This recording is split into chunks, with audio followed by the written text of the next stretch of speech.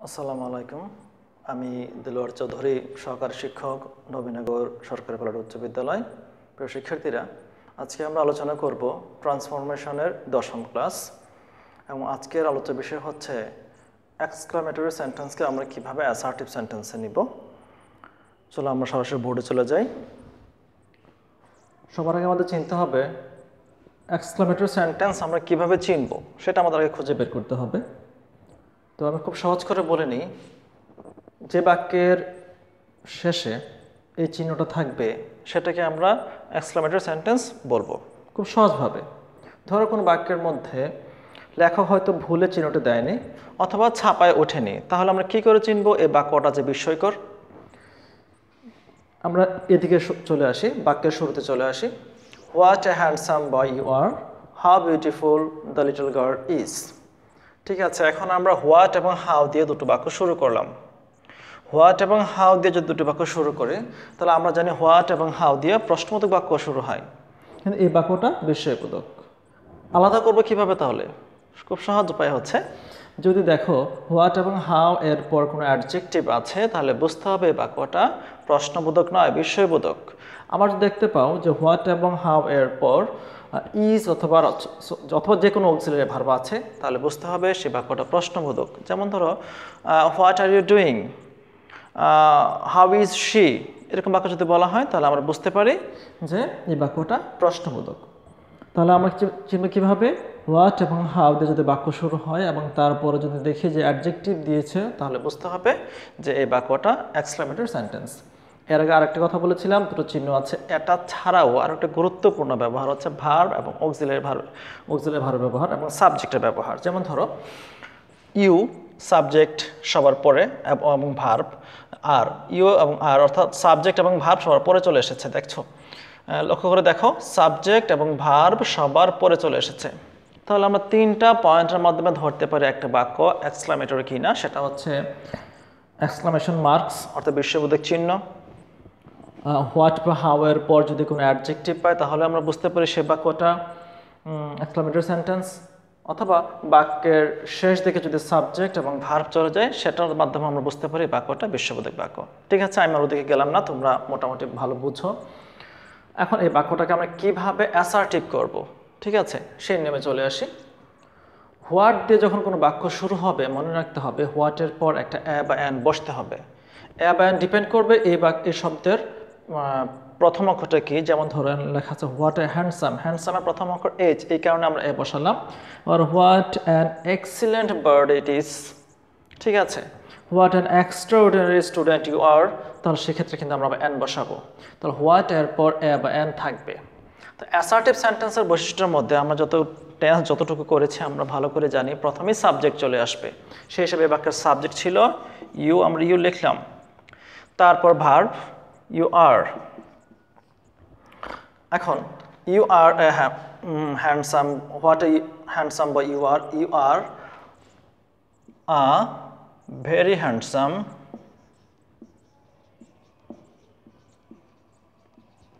You R a very handsome boy. তাহলে আমরা এভাবে লিখবো, you R a very handsome boy. এখানেও বসবে না, বসবে, ডিপেন্ড করবে এখানে প্রথম অক্ষরটা ই বা অন্য কিছু যদি হয়। তবে সাধারণত এখানে যেটা বসবে হয় ভেরি বসবে অথবা গ্রেট বসবে। তো প্রশ্ন আসতে পারে কোথায় ভেরি বসবে অথবা কোথায় গ্রেট বসবে। মনে রাখবে, যদি এখানে কোনো অধিকাংশ ক্ষেত্রে যেটা মানা হয়, অ্যাডজেক্টিভ থাকলে এখানে ভেরি বসে, এখানে কোনো নাউন থাকলে এখানে গ্রেট বসে। Suppose what a full you আর, এরকম একটা বাক্য বলা হলো, what a full you R A grateful. R what a handsome boy you R a very handsome boy. হ্যাঁ, এরকম আমরা বলতে পারি। তারপরে আমরা দ্বিতীয় বাক্যে চলে আসি, how beautiful the little girl is. একইভাবে আমরা দ্য লিটল গার্ল, সবটা হবে সাবজেক্ট।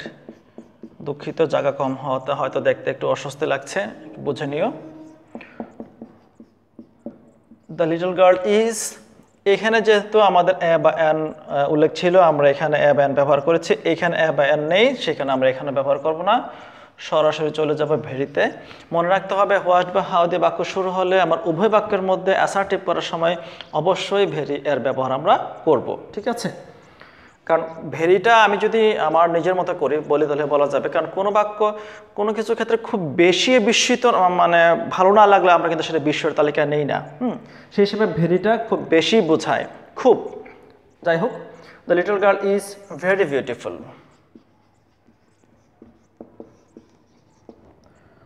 ধরো আমি এই বাক্যটা যদি উল্লেখ করতাম, হাউ দিয়ে লিখতাম how handsome you are very handsome, ঠিক আছে।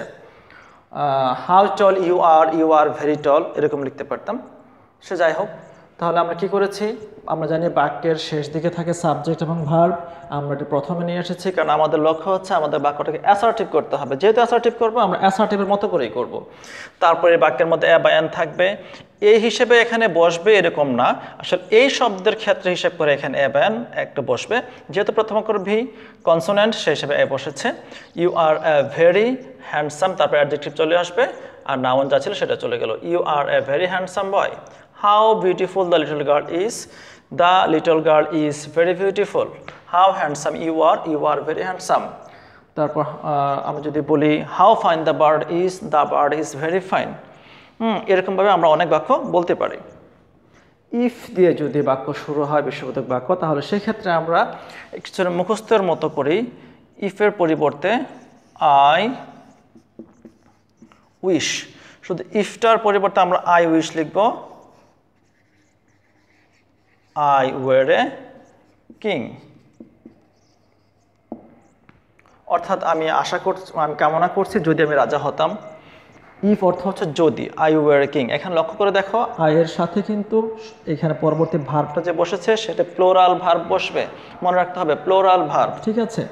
I wish I were a king, যদি আমি রাজা হতাম। তো দেখো, আমি প্রত্যাশা করছি, আমি কামনা করছি, আমার বাসনা করছি, এরকম যাতে বলি না কেন, I wish I were a king. এখন ইফ এর পরিবর্তে আমরা আই উইশ বসাবো মুখস্থ। এখন দেখো আর একটা বাক্য যদি লেখা হয় হুররা। আমরা জানি হুররা খুব আনন্দ প্রকাশক একটা শব্দ। যখন কোনো কিছুর ব্যাপারে আমরা খুব বেশি আনন্দিত হই তখন চিৎকার করে আমরা কিছু একটা বলি, বাট আমরাও জানি না কে কি বলি, কিন্তু কিছু একটা বলি, একটা আওয়াজ করে, সেটাকে আমরা হুররা দিয়ে প্রকাশ করি। তো হুররা দিয়ে প্রকাশ করতে গেলে তার মানে আমরা বুঝতে পারলাম এটা একটা আনন্দ প্রকাশক শব্দ। তাহলে এই শব্দটার পরিবর্তে আমরা লিখব it is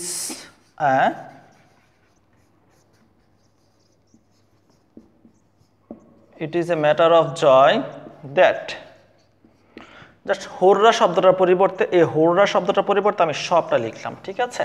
it is a matter of joy that, তারপর কি ছিল, আই হ্যাভ পাস্ট।